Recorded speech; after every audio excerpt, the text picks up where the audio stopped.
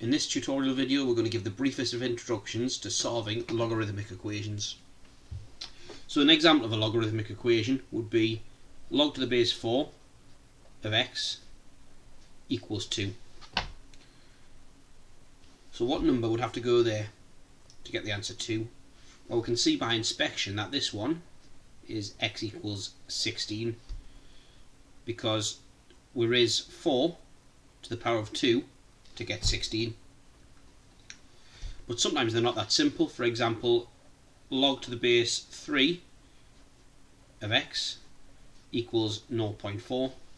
Now there's no obvious answer to that particular equation, so we're going to go through the theory now of how to solve that. First of all, a couple of things that we should type in our calculator to familiarise ourselves with the concepts here. 7 to the power of log to the base 7 of 2.43, 6 to the power of log to the base 6 of 7.14,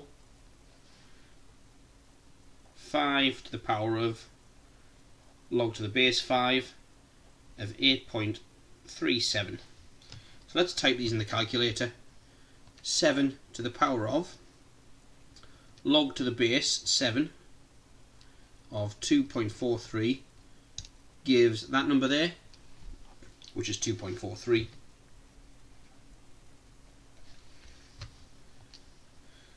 Six to the power of log to the base 6 of 7.14 gives that, which is 7.14. And then 5 to the power of log to the base 5 of 8.37, I'm sure you can see where this is going, equals, yes, 8.37. So we dig a little bit deeper, we'll see why that's the case. This logarithm here is saying log to the base 7 of 2.43. It's saying what power do we have to give 7 to get 2.43, and whatever that power is, we then give that power to 7 to get 2.43. Likewise, what power do we have to give 6 to get 7.14? Then we give 6 that power to get 7.14.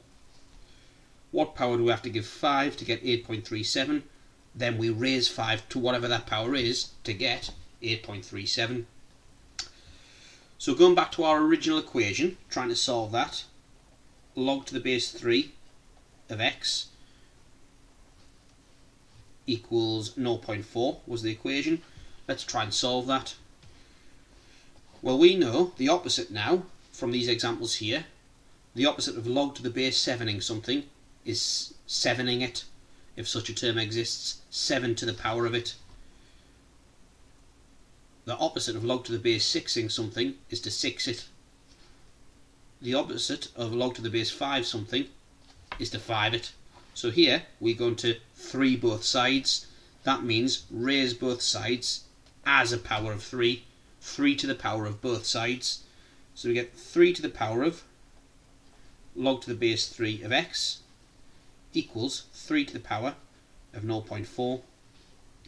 Now this says what power do we have to give 3 to get x, and then we give 3 that power to get x equals 3 to the power of 0.4, which if we do it 3 significant figures, which is usually the custom, 3 to the power of 0.4 in our calculator is 1.55 to 3 significant figures.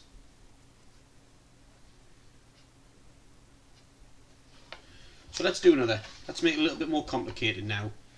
Let's do log to the base 4 of x take log to the base 4 of x minus 2 equals 0.7. So there's nothing we can yet do here because there's logarithm terms scattered all over the place. For this to be solved, we need a single term on each side. So what we're first going to do is combine these using logarithm laws. So we're going to use the subtraction rule to combine these. The subtraction rule, which you need to know, you need to learn that. Log A minus log B equals log of A over B. So write that more clearly. Log A minus log B equals log of A over B, just to make it a bit more clear. There we go. Right, okay.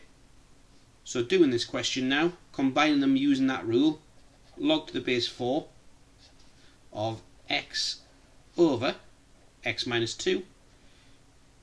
So what this rule says here is that when we subtract two logarithms, we divide the contents, provided they've got the same base, equals 0.7.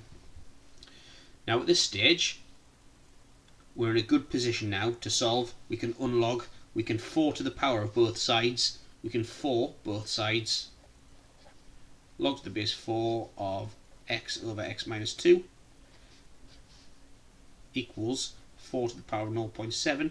I've made both sides a power of 4. I've 4'd both sides. Again, that's not official terminology. So here this asks, what power do I have to give 4 to get x over x minus 2? Then I give 4 that power to get x over x minus 2 equals 4 to the power of 0.7. Then multiplying both sides by x minus 2, I get x equals 4 to the 0.7 times x minus 2. Multiplying out the brackets, x equals 4 to the 0.7 x minus 4 to the 0.7 times 2. Getting all the x's onto one side, x minus 4 to the 0.7 x equals minus 4 to the 0.7 times 2. Factorising out x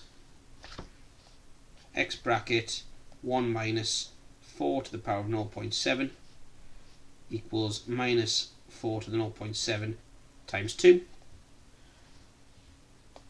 Then dividing by the number attached to x, I get x equals minus 4 to the 0.7 times 2 over 1 minus 4 to the 0.7, which typing in the calculator, minus 4 to the power of 0.7 times 2 over 1 minus 4 to the power of 0.7, which gives me 3.22 to 3 significant figures.